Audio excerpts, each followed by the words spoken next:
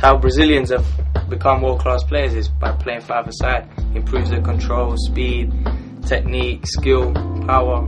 It all started with five-a-side. What I like about five-a-side mainly is attack, attack, defense, attack, defense, attack, defense. To be at the highest level, it takes a lot of time, hard working, a lot of talent.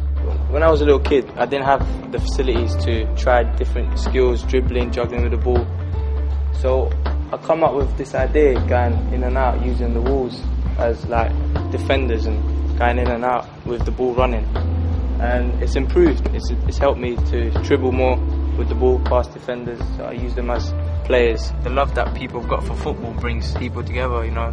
If I was to move out of here and go to a different place, it would be like a new beginning again for me, because I'd have to find new friends, and I think I could do that through football again. I've been to Ireland, South Africa, Berlin, Manchester, Liverpool. If it wasn't for Street League, I wouldn't have had the experience to travel the world and meet new people and helping progress my football even better.